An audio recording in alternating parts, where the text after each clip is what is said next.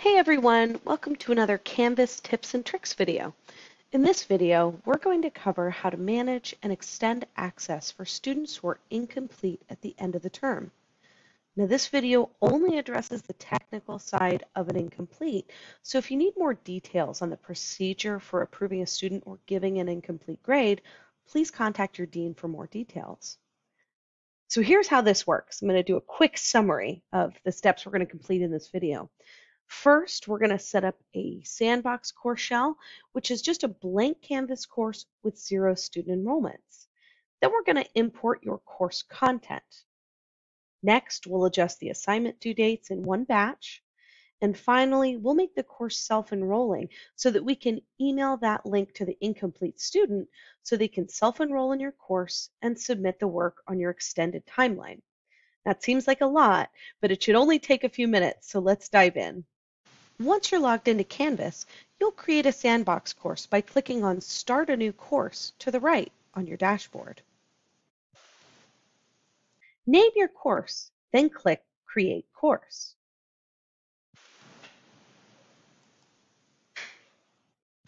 Now we'll import your previous course content by clicking on Import Existing Content to the right. Select Copy a Canvas course, then choose your course to copy. Now that I've selected my course, I can either import the entire course or I can choose to select specific content if the student only has a few items left to complete. If you want to select specific content, you'll do so on the next screen after clicking Import. So now, no matter what you chose, you'll adjust the events and due dates.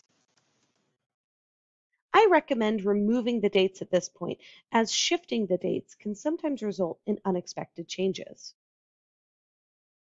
Now click Import.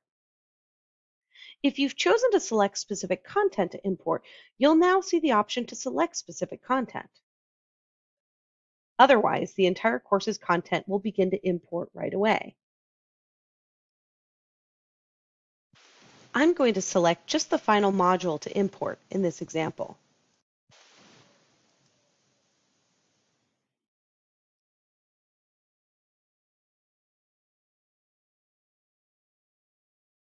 Now my import will begin.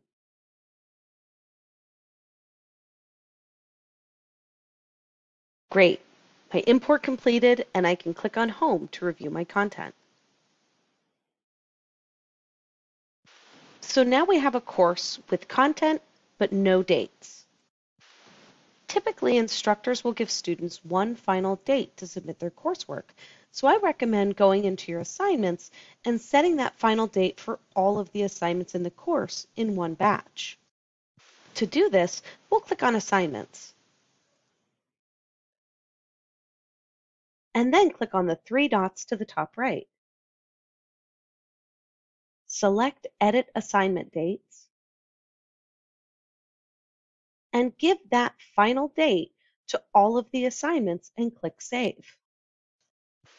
In this example, I selected June 30th for the due date and the available until date. I've chosen to provide both due dates and available until dates because that will lock the students out of submitting the assignments past that until date. You can leave this as open-ended as you'd like. Do whatever you think is best and most clear for your students. Remember to click Save. Now for the next step. We're going to go into the course settings and make this a self-enrolling course. This will give us a link to send the student to self-enroll. To do this, click on Settings.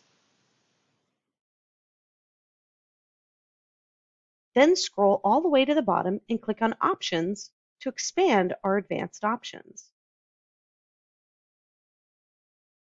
Select the option that says Let students self-enroll by sharing with them a secret URL. Then click Update Course Details at the bottom. This will save your changes, and it will generate a link that you can copy and email to your incomplete students. The link is here at the bottom of your course settings page. Highlight the link, right-click to copy, Then email this link to your students. They just need to click that link that you email them, and they'll be self-enrolled in your course. Last but not least, don't forget to publish your course and your content. Click on Home. Make sure all of your check marks are green. Then make sure your course is published. Students will not be able to access your course or content until you've published it. Now we've done quite a few steps here, so if you have trouble with any of these steps, please let me know and I can help. To summarize, we created a sandbox course, copied your content, adjusted the dates, and then made the course self-enrolling so that you could email the link out to your students.